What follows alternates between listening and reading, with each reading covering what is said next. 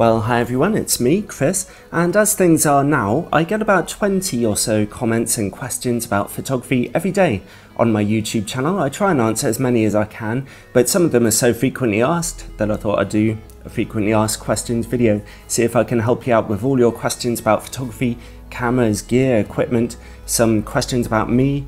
Let's get into it. Okay, Victor Schickman, that's a cool name, writes, I was wondering if you'd consider doing a review on your favourite tripods and monopods in a reasonable price range. When it comes to other equipment other than camera lenses, probably not really. I just don't have that much time to do loads of reviewing, to review all kinds of different equipment. This is actually just my hobby. I'm just obsessed with camera lenses, so I don't have huge loads of tripods lying around the place. I'm not that much of an authority, to be honest. I'd say go and check out Dave Dugdale, someone like that. There are loads of fantastic YouTube channels that cover other equipment apart from lenses. I'm just a lens guy. I'm crazy about lenses. Okay, Victor Schickman again, quite a fan, I appreciate it. I think doing a series on older manual lenses would be fantastic. Yeah, I have been tempted to do old manual lenses, old legacy lenses before, and I have done one or two that really grabbed my attention. The thing is, to my mind, the market is just flooded with these very, very old cheap lenses like old Olympus 50mm f1.8 lenses and things like that. And some of them are gems, but on the whole, they're just not as sharp as modern lenses, especially if you're talking about using it on a modern high-resolution APS-C digital camera. It really is best to go with newer lenses, I find.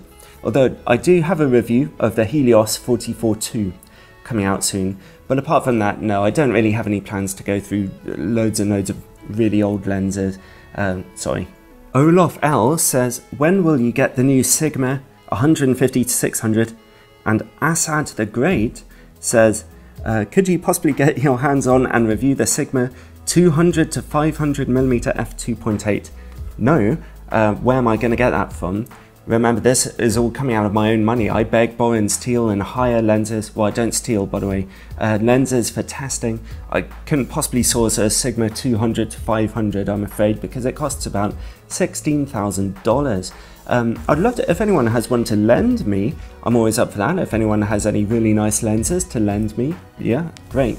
When it comes to my camera lenses and where they come from, like I said, I borrow them from friends. I buy and sell on eBay an awful lot. I hire lenses. I always make sure that they're good copies of the lenses, although occasionally I get decentered ones. I try and explain that in a video if that happens. So that's where I get my lenses from. I don't have a huge stash of shells and shells of expensive camera lenses just lying around ready for some burglar to come and take them all. Unfortunately, I just don't have that much money. Not yet, anyway. Okay, Yunus Kellick says, Chris Cardes, photograph resim kekmekisim Canon 600D me, Yoxa Nikon D, okay, Bana Hingisini. Questions in a foreign language, okay, I can cope with because of Google Translate, that's alright. This is a question about a Nikon camera. Sometimes people ask me about Nikon, some people ask me about Sony, and I just don't use them. I don't use Nikon or Sony. I've got no issue with Nikon or Sony. I'm not one of these crazy fanboys.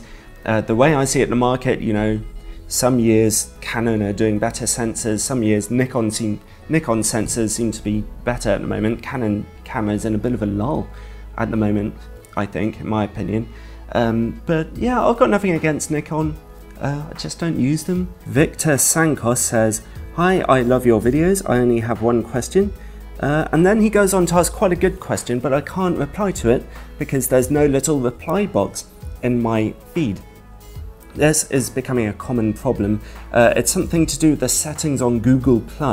About 10% of questions people ask me, sometimes really good questions, I just can't reply to because your Google+ settings need to be changed. Amit Lahiri says, can you do a compare video Canon 10-18, 10-22 and Takina?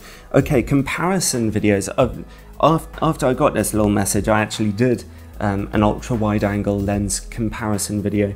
I've been doing a few comparison videos, doing a big battle between 50mm lenses and super zoom lenses and ultra wide angle lenses. So take a look at my page, my home page on YouTube, to see all my recommended lenses pages and that playlist. So yeah, I don't tend to do, I get a lot of questions of people asking me, can you compare these two lenses? Can you make a whole video comparing this crazy lens from 1987 with this lens from 2001, and can you do all this? And I just don't have time for loads and loads of individual comparison videos. It takes a long time, really. So that's why my YouTube channel is quite standardized. You'll see the same sharpness test across all my videos, so that's as standardized as I could get it, really. So you can basically look at two videos next to each other and try and compare the sharpness. BPLOL says, love your videos, but I'm going crazy with this song Always the Same. And Max's Discos, this turned into a discussion, said, are you ever going to turn the music off? Well, okay, sorry guys, I've turned the music down now. There were some of my earlier videos where the music's really loud. It's annoying even to me. You live and learn. I like having a bit of background music in the videos because it fills things out, just like background music at a party, so long as it's nice and quiet and it's not distracting. And it covers up all my multiple sound engineering sins, or any kind of hissing or poor quality microphone sound. I don't have an expensive microphone or anything. So yeah, the background music is staying, but I'm not going to I've turned the volume down for people. Sorry about that. Okay, Tony Zuz says, I have a Canon 550D, will this lens fit? Right, when it comes to lens compatibility, if you own a Canon APS-C camera, then this phrase will help you. Any Canon mount lens made since 1987 will work on your Canon APS-C camera, except for EFM lenses. So if you have a Canon APS-C camera, congratulations, your compatibility is really good. Okay, Zachary Benton is commenting on one of my videos, one of my Christian videos. He's saying, I understand that this is something you're interested in, but it would be nice if you separated these types of videos and placed them on another channel. Okay, I'm not really going to be doing that. I mean, my own belief is that it's really good just to have free speech and for people just to share what they think, what they believe. That's what YouTube's all about. At the end of the day, it's my YouTube channel, and I know it's called Christopher Frost Photography, but it's about all aspects of my life and work, really. That's always been my aim for my YouTube channel, just to cover everything. I know some people aren't really interested in watching videos on other subjects aside from photography, and that's fine. If a video comes up in your feed that you don't want to watch, just don't watch it. It's a free country, just don't watch it and wait for another photography video to come along, which I'm sure won't take long. The reason why I talk about my faith openly is because I think it's a wonderful thing. I love telling people about my relationship with God. It's what has given me new life, and yeah, and that's all I'm going to say about that. Bluefire444 says, are you Welsh?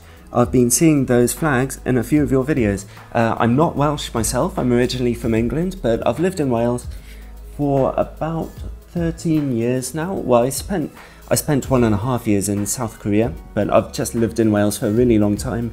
I've settled down here. I love this country, I love its people, I like the Welsh language. Dwi'n siarad Cymraeg yn dda, dwi ddim yn siarad Cymraeg yn dda. I really don't speak much Welsh at all. Yeah, I'm English, sorry.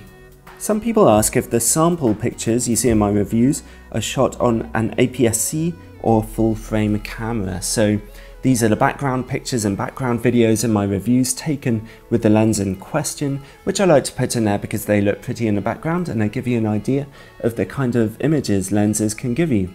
The general rule of thumb is that if a lens is a full frame camera lens, then the background pictures you see are taken on a full frame camera. If it's an APS-C lens, then obviously they can only be APS-C pictures. So I'll normally write little notes in the description, read the description. If you have any further questions, you might find your answer there. Alexis Haji Soteriou says, I applied this hack to my 70-200 f4L lens and I now have 2 red rings. You should have seen the faces of the pros at the end of the catwalk at a recent fashion show that I shot. I've had some interesting comments on the older lens hacking video I made a couple of years ago. Go right ahead and take a look at that and leave a comment yourself if you like. Some quite angry people there. It was funny though, it was worth it. Well, that's about it for my frequently asked questions. I hope you found that interesting. Maybe it's even answered something that's been on your mind. I'm going to finish this video off now with a few of my favourite pictures that I've ever taken, just for your interest, just to share with you. Hope you enjoy them. Ciao, God bless.